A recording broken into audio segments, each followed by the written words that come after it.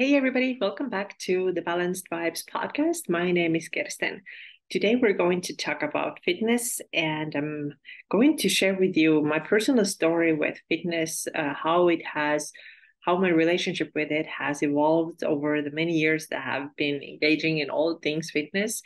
And the reason is that I think there were a lot of times where the reason why I did certain things was unhealthy. The reasons were unhealthy. The ways I did these things were unhealthy.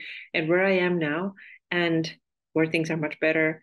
And I'm hoping that maybe this episode helps you to see where you are on your journey, maybe connect some dots, maybe find some similarities, and maybe find a way to, if your relationship with exercise has been unhealthy, find a way to come out of it and start seeing it from a healthier perspective. I would say that for me, it has been a really long journey to get to where I am right now, where fitness is so much more than just like shaping your body. Just the other day, actually, I told you, my husband, that honestly, I just look forward to going to the gym. And sometimes I just want to stay there longer because I just feel so good there. I like the way like lifting something makes me feel. It gives me like a peace of mind. And it has definitely changed from where I was when I was younger, when a lot of it was just revolving around calorie burning and changing the way my body looked. It was very focused on that. So today I want to give you kind of a journey where I'm coming from. And in the meantime, like when I'm talking about different types of exercise, there's lots of cardio here, there's some HIIT, there's some strength training, how these modalities or ways of working out have impacted me, what I've been feeling, how they have changed my relationship with exercise and food and all that. So I hope that you find this episode helpful. So I actually want to go back quite a bit to my very young years. So when I actually got interested in anything fitness, and that was around, I think, 9 years old when I started track and field. So obviously, when you're that little, most people hopefully don't think about like calories and burning. And although I think some people do, and that's really unfortunate. For me, it was never the case. It was just pure joy, pure fun. I loved track and field, and I worked really hard. So I definitely wasn't a very talented kid in the group at all. I was probably one of the least talented, I have to say. But I worked my ass off because I loved what I was doing. I loved running, jumping, throwing, and I would do a lot of extra stuff. So when I was like, let's say 15, 16, it really was a big passion of mine. Then I also started playing basketball. So I've always been very active and I did extra stuff. Like I said, when the coach said, do this, I would do this and then more. This is how I always was. And I think maybe there's a little bit of perfectionist, but honestly, it was also because I really, really, truly enjoyed it. And I just wanted to do as much as I could. Track and field was my number one love and still is. I still love to watch most major competitions. I always watch it. So this is where everything kind of started, and there's nothing disordered about this. It was like healthy young teenager who just was active and loved what she was doing. And I was doing track and field until I was, I think, 21. So first couple of years in college, I was still doing it. I was towards the end of my quote unquote career. I threw javelin, so this was my main thing. But then, I stopped, as many people do when they're that age. Like I said, I wasn't that talented. I didn't have like a big bright future ahead of me, in this athletic field at all. So I just dropped that, and I became a lot less active. And so I started gaining weight, and I was 20 years old, 19, 20, something like that, when I started working at a restaurant. And I also bought my first car. So I moved less. I had dropped track and field by the time I was 21. And I was working at a restaurant. I was eating a lot more. I was sampling everything that I could. And I gained a good amount of weight. And I was really, really, really uncomfortable because this was like a really different body. I had never in my life had a problem with weight before. So I had always been like athletic, and I never even thought like how much can I eat, whatever. My mom would always joke like, geez, you can like eat so much chocolate and nothing can I. And it was true. Like I was so active, I just burnt it off. And now, I had gained weight. I was 21, and I remember January New Year, and I was like, I'm going to do something about this. And what I did was that I joined Weight Watchers. And of course, I've shared about that before too. It's a pretty restrictive, or at least I made it very restrictive. I always try to eat less. And I also started lots of running. And I started running because I wanted to get the weight down fast. And I noticed that when I do more running, then I lose weight faster. And I could have done strength training too, but in my world, it was not a good idea because when I checked my watch, then that told me that when I did 1 hour of running, that burned more calories than 1 hour at the gym. And this is what I did from, 21 years old till up until like 27, 28. I ran obsessively. And, honestly, at first, when the weight came down and I started to feel lighter, I got faster. Of course, I got faster. Actually, there's a big difference. Like weight makes a big difference in endurance sports. And I started running marathons. I started running half marathons, 10Ks, whatever you could imagine. And at first, I did pretty good. So I had lost the weight, I had the speed, and I was training right. I was even looking up some programs. Like I wanted to prepare for my first half marathon. I was like, I'm going to do this. I'm going to do this right. So I found the program, followed it. I did it the way you should. So I still know how to coach running because I did it for so many years. So I would do like long running days. I had sprint days, I had interval days, I had like a medium um, distance days, and it was very structured. It was good. But the problem was that I was under eating. I was severely under eating. And even though at first I didn't feel it terribly, after let's say a couple of years I definitely started feeling it. And I will tell you, the reason why I probably didn't feel like crap at first was that I was fairly young, 21, 22, 23, somewhere there. The body's a little bit more resilient. And I just found this so much like this internal strength to go and run and cover these long distances. And to be honest, it was a fantastic feeling when I was still doing well, when the results of like under eating had not kicked in so bad yet. And this was a good time. And I definitely don't want to say that running is bad or, nobody should do it because I know what, for example, runner's high feels like. And this is a really, really amazing feeling. But I will say you cannot experience a runner's high if you're not in great shape, in a great running shape. You have to be in a really good running shape. And if you then are able to go like long distances and experience true runner's high, which it really feels like high, it's amazing. It's really, really amazing feeling. It's kind of like you can lose track of time and everything and just run and run and run. And it's really amazing. So I definitely got to these places and I was good. So I remember the first half marathon I did, it was great. The first half full marathon I did went really well. And I was like, oh my goodness, I have this engine in me. I literally remember one time coming home from a run, I told my mom, like, I feel like this engine in me is like, I can like push it forever. Like I have so much energy in me. But let me tell you again, this was like fairly in the beginning. Now, as time went on, and I continued this running, and I continued to decrease the food that I ate and increase the amount that I ran, I started to feel it. So, of course, my periods went away. They went away for 10 years. And I also started feeling more tired. I get a lot of sleep issues. I definitely wasn't feeding my body like barely, I ate super low fat and I just wanted to keep my weight down. And now I had gone from the place of like, oh, let's have fun, let's run some races, to the place of like, I'm gonna sign up for the race and then use that as a reason to really push myself with long runs and under eating. And the way I would do it was some days I would even run 3 hours without any food in my stomach.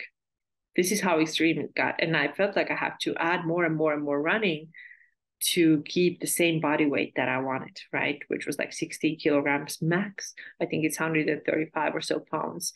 And right now, if I was that weight, I don't know, I would be so skinny. It would kind of scare me. It would be way too low weight for me. But back then, this was the number in my head. And this is the reason why I did it. And it went on, many years, I think 7 years or so. I just did it obsessively all the time. And I also noticed that the races that I did every year, like let's say like there's every spring, there's this 1 23-kilometer run. I'm speaking kilometers because I lived in Europe when I did this. So it was 23 kilometers every spring we did it. And I started noticing that year after year, I started getting worse and worse and worse. Whereas I should have gotten better had I done it properly. But the problem was that I was just pushing they're called actually in the runner's world, there's this term like junk miles. I was pushing these junk miles, like add more distance, but not eating accordingly. And my no wonder that my times actually really slowed down and I didn't get anywhere anymore. But it wasn't anymore my focus to run good race times. My focus was to keep my weight down. And this is a really messed up mindset. And you really don't want to have that when you engage in any type of fitness thing. If you get to the point where it gets so obsessive that the only purpose of you engaging in fitness is just to keep your weight down, then you are in a bad place. And that often can then come as, include an eating disorder, which I also had, and never looking what's actually going on deeper inside. So I don't know exactly like why I developed this. I have a couple of theories. I think one of the things was truly that I had always been an athlete, and then seeing all this weight gain was really uncomfortable. So I wanted to get it down, and I wanted to get to the place where I felt comfortable. But I know that there's definitely some shame involved in there. Some things that people do, to you, cause shame. And I think they definitely had some impact. And I'm only learning later now in life that shame is something that's never like internally with us when we're born. It's somebody has put it into us. It's kind of cool to realize it, because then you realize it's not yours. So I found some relief from it, but it wasn't until I was like, now 38 years old, but I didn't know that when I was 21. And I was still like pushing and pushing. I definitely tried to validate myself through my body and how skinny wise I was, how much I could work out, how disciplined I was able to be around foods. So this was a mess. And like I said, there were definitely good times too when I experienced the runner's high, or if I ran my marathons. I did 4 marathons in my life. And of course, there are fun times. There's some running groups that I joined. There it's not only negative, but just like speaking from like a mental, emotional aspect, it was pretty messed up, and I don't wish that to anybody. So, what happened then after that? So, when I was 28, and I had been doing the intense running and had developed an eating disorder, definitely. Um, by that time, between the years of 21 and 27, when I was 28, I actually moved to Berkeley, California. Before that, I had lived in Finland. So I'm from Estonia. I lived in Finland for 4 years. Then I moved to the States. And I also should say that when I was in Finland, I also had some difficulties with the relationship that I was in, and this running was like a tool for me to get away from this. So it definitely helped. I thought it helped me with it, but I never looked into the problems that we're having. Because obviously these problems just got like, let's hide them, let's not talk about them. And that was me personally, not expressing what I wanted. And it was just easier to go and try to go hiding by running so much, right? Not let's not talk about problems. Then not let's not potentially let things to develop into a conflict. This was like I was always avoiding that. So running was the easier solution, right? That's why I did it. Anyways, then when I turned 28 and I moved to Berkeley, so many things changed. So at first I still would still run a little bit here and there. I mean, at first I was consistent, still running, it was still habit. But then I became less obsessed with it because you know what? I started making friends. I started having really good times. There were a lot of people here who were from other countries who are in the same situation as I was. They're from foreign countries, visiting scholars or students. And we started going out more. We started having so much fun, staying up later, eating out more, eating out like late night pizzas, drinking crap ton of wine, and just having, the year of my life basically. All the things that it includes. It was a lot of fun. And during that time, I did exercise, I did, but I wasn't as obsessed. I wasn't counting any calorie anymore, or I was not like obsessed with it at all. And I just let things go. So I'd still go for a run sometimes. And I also joined the rec center at UC Berkeley to take some fitness classes, but it definitely wasn't strength training. And it definitely wasn't anything as hardcore as what I had done before. And as a result, there's like good things, definitely good things happened too. Like I became way more social because I had always had this story in my mind that nobody likes me. I'm not a social person. I don't think I will ever make any new friends. I'm just so awkward socially. My English is shit. Like I don't know how it's gonna go. But then I learned that it doesn't have to be this way. It had always been the story in my head, right? And so now I've been going out, making more friends, and the fitness just wasn't number one anymore for me. So great times, but also during that time, I gained a lot of weight as a result of just like all the things that I just mentioned. And when it was time after 1 year to go back to Estonia, I had obviously put on weight, and I wanted to get that down because I felt again shame, right? Why did I gain weight? Uh, it felt uncomfortable. I didn't feel like myself, and also had a wedding coming up. So of course I wanted to get in better shape again. And when I got back to Estonia, I was like, okay, let's do this hardcore again. And I started working as a language teacher. And one of my students, I actually taught medical professionals. I taught doctors. And I remember one of my students told me about this thing, paleo diet. And I started following that. And also back then, it was like 2013, then I think, paleo and CrossFit were the two words that came together, went together everywhere, right? Paleo, CrossFit, CrossFit, paleo, same thing. So everybody who was doing CrossFit was also eating paleo and the other way around. And I started doing CrossFit too. We only had one CrossFit box in Estonia back then. And I joined that and I had a great experience. I really liked it. And I think these days I don't agree with everything they do in CrossFit. And I absolutely don't think that this is good for everybody. But where I was back then, young, healthy, fit, I could do it, right?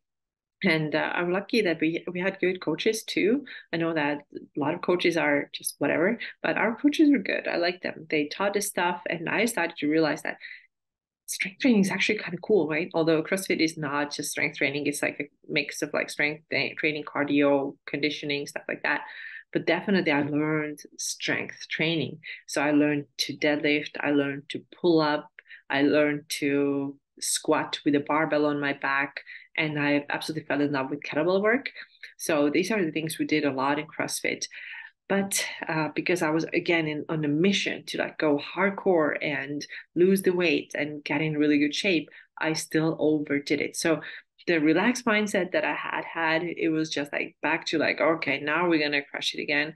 And I did CrossFit 3 days a week, and I also picked up running again and did that maybe 3 days a week too. So that's quite a bit, and I think it's more than most people need. But there's also a lot of like other things going on. So I was just finishing my PhD, which you can imagine is quite a bit of work. Writing the last chapters, revisiting everything. You read your whole thesis for like 30 times, and you still find mistakes, and your supervisor still finds mistakes, and there's like a mess. You have to do everything so many times.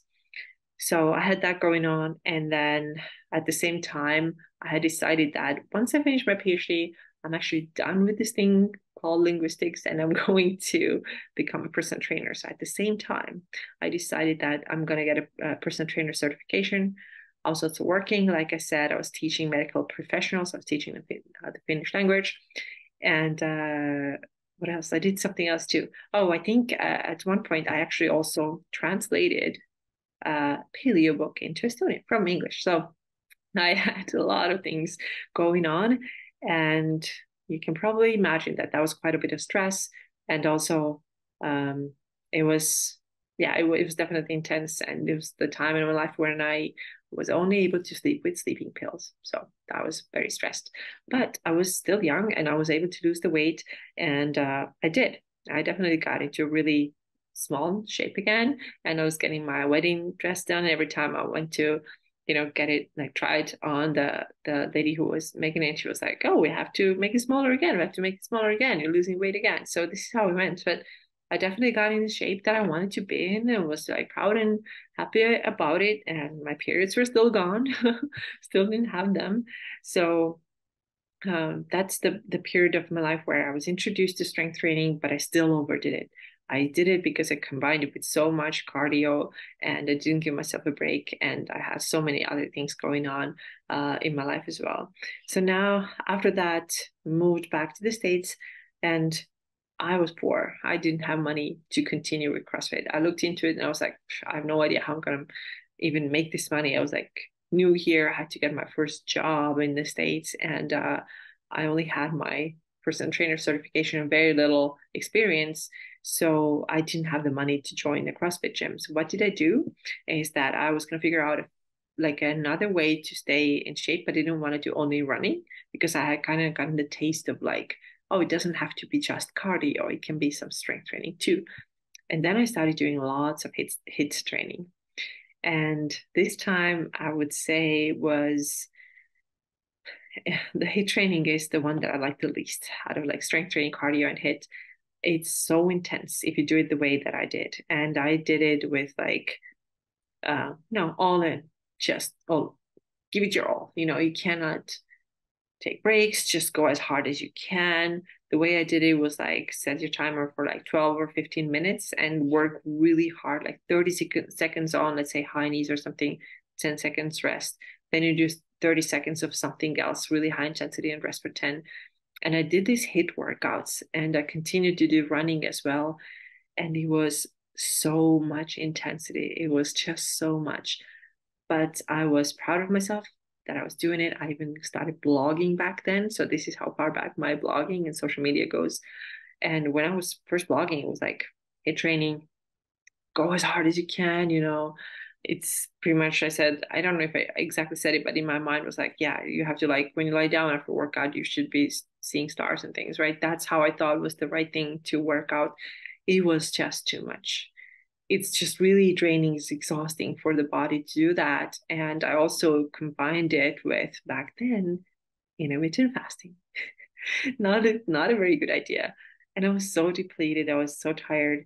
And of course, my body shape, like I was definitely much leaner than I am now, but I still didn't have my period. And I started getting these weird symptoms of like lack of motivation. I got to the point where I was so burnt out. I was like, I'm tired. I don't want to do this anymore, but I kind of have to keep going. And what I did was, so that I would stay accountable and still do the workouts, I would sign up for the gym where they have boot camps and go there as a client. So I needed this like external motivation, which was totally new to me, and it was kind of like a cue to me that something is off, because I had been very self motivated like since I was 9 years old. Like my mom never had to tell me to remind me to go to track training. I was like the first one showing up. Um, and then throughout all these years of like running and doing CrossFit, I never had a problem with motivating myself. I'm like, oh, come on, get up and go. Never. But now, like after doing so much cardio and hit training, I had hit this point where I was like, I don't know how I'm going to do this anymore. I'm like really tired. And what's up with that lack of motivation? And uh, then I also finally realized that I probably should also look into that missing periods thing.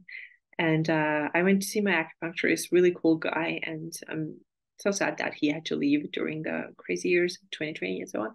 Um, he had to close his business, but he was great. And he said that, you know what, we have to do something about this because it's not normal for a woman of your age, what was I don't know, 31 or 32, do not have a period. And he said, you may have to take it easier at the gym, give yourself more breaks, give yourself more food, and relax. And so I would say that it was really the hit and the ton of cardio that put me over the top. Like up until this point, I had been able to handle it kind of, even though, it wasn't great. But now I was like really exhausted. And so hearing it from him was like a relief. It was a relief. And also remember being there on his table, lying down with all the needles in you. And, you can't distract yourself. You cannot grab a phone. You can't do anything. You're just lying there and realize that, holy shit, like, what have I done? That's so crazy. Like, I've been so obsessed with this exercise and like keeping my body in a certain shape and size. And I think, I think this feels like I really have to turn things around from here. And hearing from him that I have to take this break, it was hard, but it was also permission. It was also permission because I think somewhere deep inside me where I didn't want to look at, I had known that what I've been doing is just too much. And now getting this permission to rest more was like, all right, I can do this now. I don't know if I could have done this on my own. That's why it's sometimes good to have a coach or guide or somebody who tells you what to do. but with his permission, I was able to do it.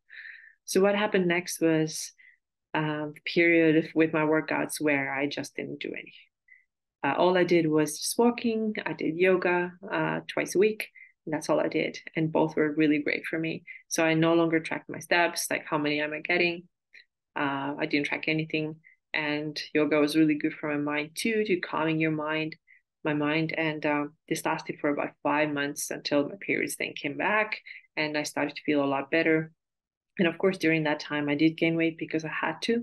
I had to eat more to restore my hormonal health and all that. And when I got my periods back and I had my energy up again, I was thinking, how do I exercise now? I didn't really know because let me remind you, like I had only done lots of cardio. I'd done kind of a little bit strength training where that I had learned from CrossFit. I'd done some HIIT training, but nothing was like real strength training, right? And I was thinking, what do I do? And I don't want to mess up my hormones again. I don't want to go on any like super restricted diets or anything.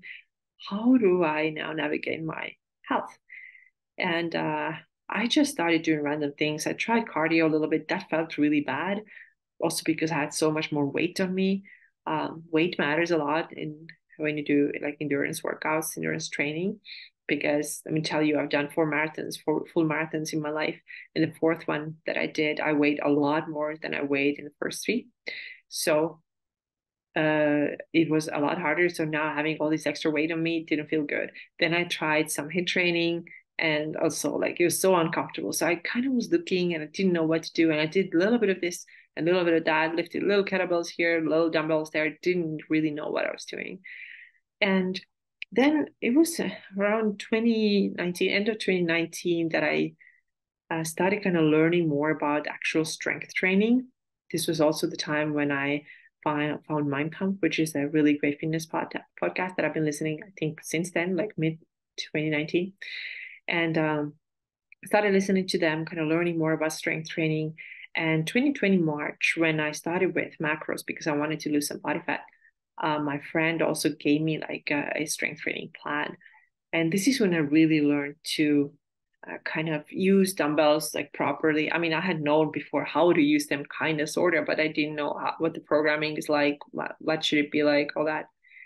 And then like March 2020, I really started doing like more heavy lifting and actual dumbbell work, not with 10 pounds or 15 pounds, but like 50 pounds and things like that. And then gradually decreasing my macros and all that learning. And it was like a really calm time. Like I didn't do any of this from the place of urgency, from the place of like, I gotta lose 20 pounds by last month.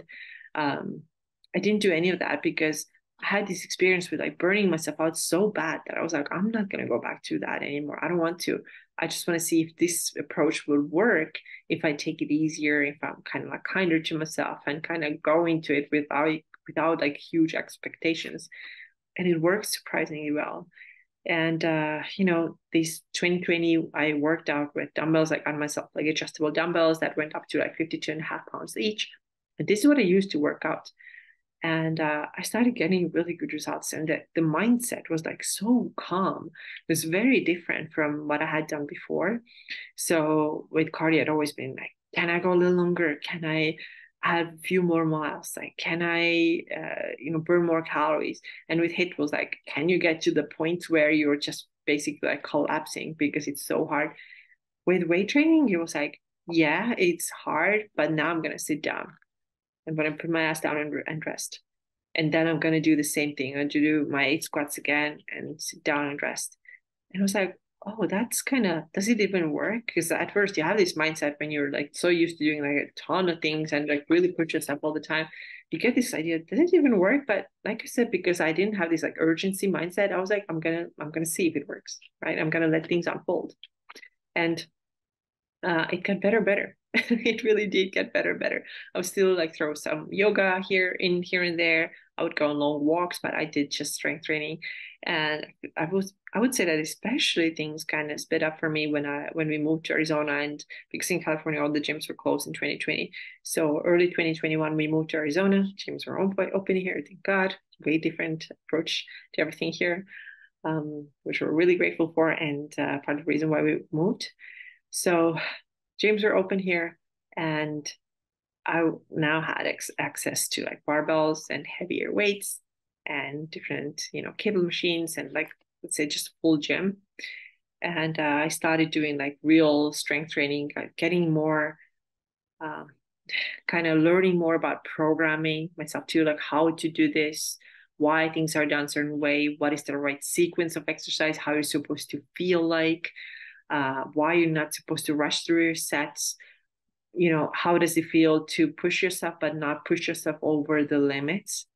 So it took some time to figure these things out, but it was like magic.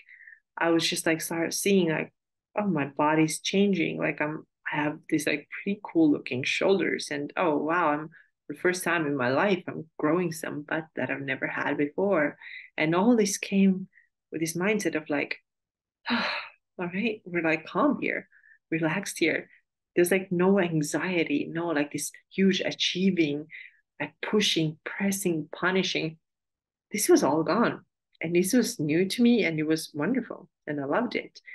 And now this is what I've been doing. And I will still say that I understand the benefits of cardio and I absolutely 100% understand the feeling that you may get when you do like a long distance running, when you have this like feeling like I could do anything. Sometimes you feel it with cardio. It's still like, it still has like this place in my heart, but I regret like how I basically abused it and like, pushed myself too far with it and the mindset that I had. So this is like just it's such a different mindset now with the strength training when it's like, okay, I'm doing it for like strength and I'm noticing that I'm more balanced. There's no anxiety associated with it. I don't have to do it for like 5 hours. I don't tell myself how much I can eat based on how I worked out. So these things are now gone. And I'm sure that I know that there's a healthy way to do cardio too. I know I have friends who do it, right? Who do cardio in a healthy way. But you just have to make sure that you're not doing it for the wrong reasons, the reasons that I did it for.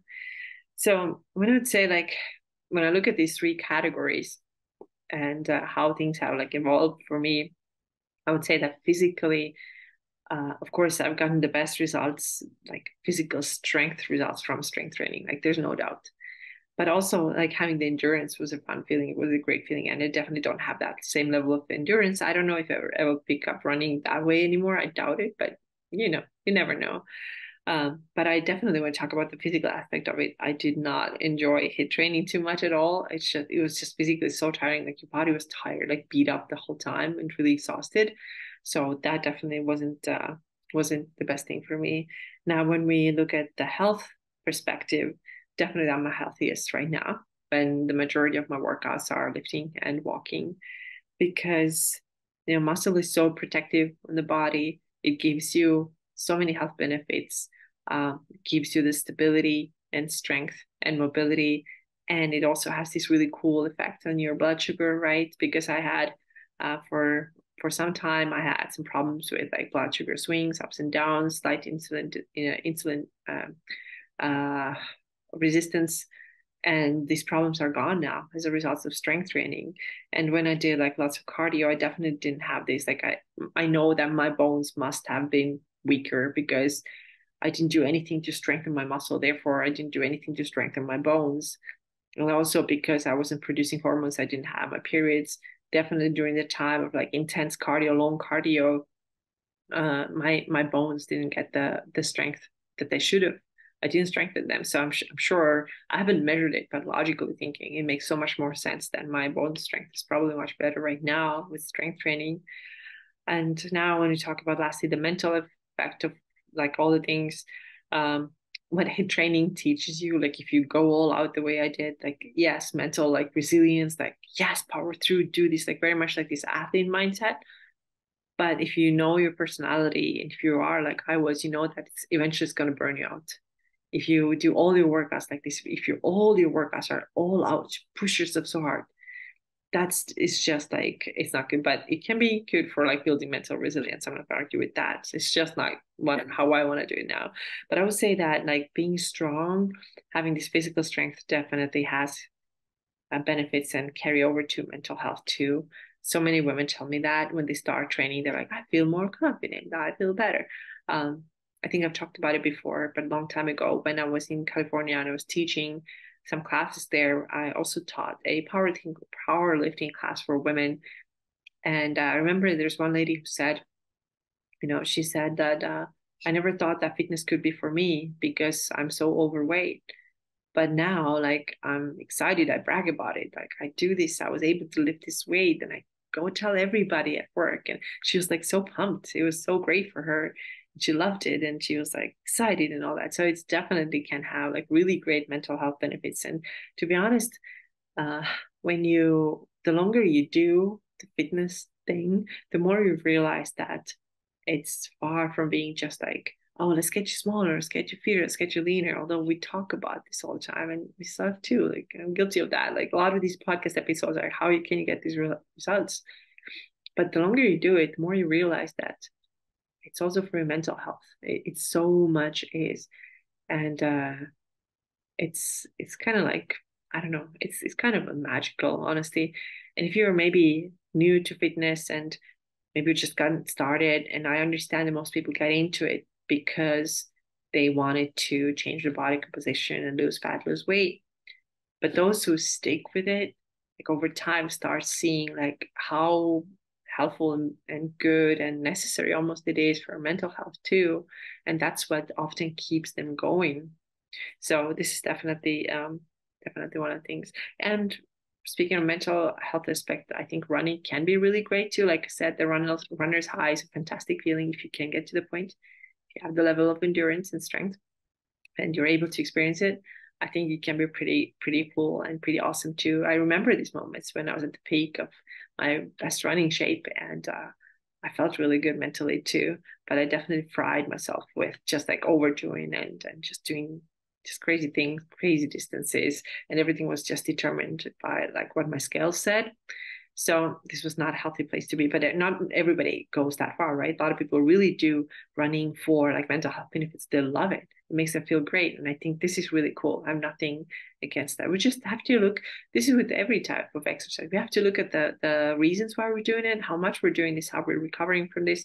And like I said earlier with my running, like with the 7, 8 years that I ran so obsessively, like, is there something else that I'm not addressing? Because in my case, there absolutely was uh, some stuff that I didn't want to look at, didn't have the confidence, didn't have the tools and skills to look at these things. Like I didn't even know myself, had zero confidence. So that was the reason why I went totally overboard with it. Anyways, I think the main message here is that um, have a healthy relationship with your exercise. Like, don't let your body goals or like the calories or your body fat percentage like always determine like what you should do and how much you should do, and don't get into this like punishment mindset. This is not what fitness is for. This is not really how to do it. If you want to have a healthy relationship with it and if you want to have it for the rest of your life, then you have to take this like calmer approach, this kind of relaxed approach. Yes, I will push myself, but not to the point of like when I'm punishing myself. Um, I still want to get good results, yes, but I'm also noticing what else am I getting out of it. I'm gonna notice if my life is balanced. Is exercise adding value to my life or is it taking away? How does it make me feel? I felt like, for example, when I did a lot of HIIT training, because the nature of training was so anxious, I also felt more anxious. And now because the what I do a lot is like slow walking, like you just can't be anxious when you do that. Or strength training, like you do your set and you sit down and you rest. It's hard to be anxious. I guess you could, but for me, there's like way less of that. So uh, I hope this episode was helpful for you. I would really like to get your feedback on it, and tell me how are you doing? What kind of workouts are you preparing? How do they make you feel? And how do you feel like, where are you in this place of like how what is your relationship with exercise like? Has it changed? Was it like mine in the past? Is it better now? So I would like to know how you're feeling about all of that. All right. So, one more thing, if you have not subscribed to this podcast yet, please do. I would really like to see you subscribing and also sharing this episode with your friends and family. And also, please join my Fit and Feel Facebook group if you're not there yet. We're definitely talking about healthy exercise there, none of the obsessive, crazy stuff that I did in the past. All right. Thank you so much for being here today, and I'll see you again very soon. Take care.